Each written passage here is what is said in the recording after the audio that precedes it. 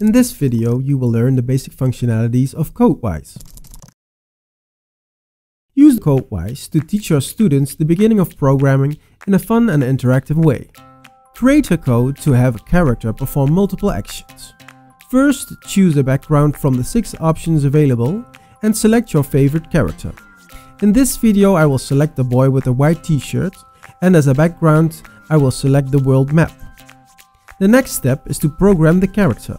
In this example, I will program the character to walk towards the elephant. Use multiple actions to do so. The tool contains actions in the colors yellow, orange and purple. Drag and drop an action to the code field on the right hand side of the screen to write a code. The first action, the one with a yellow arrow pointing up, makes the character move 1 step forward. Add this action 9 times to the code field. There are 2 different ways to add an action to the code. Simply click on the action or drag and drop it to the code field. The advantage of the last option is that you can decide where to drop the action. You can change the order of the action in the code at all times. A part of the code has now been created. Click on the play button to start the code and check if the character is walking towards the elephant. That is looking good. Modify the code if your character is not walking the way you projected. Now you are able to create the rest of the code. First, move the character back to the start position. Otherwise, the start position is incorrect when you replay your code from start to finish. Use the back button to do so.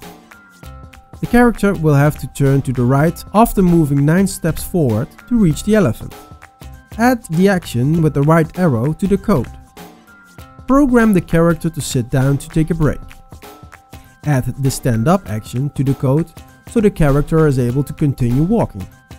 Now only 2 more steps and the character will arrive at the elephant.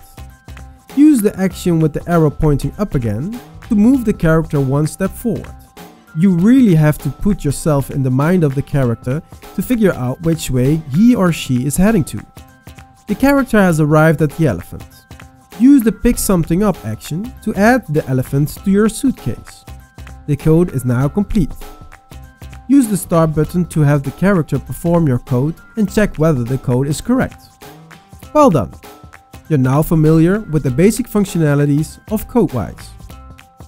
Now explore the other actions yourself. More information can be found on the CodeWise page under the presenter menu of our website codewise.com. Now it's your turn.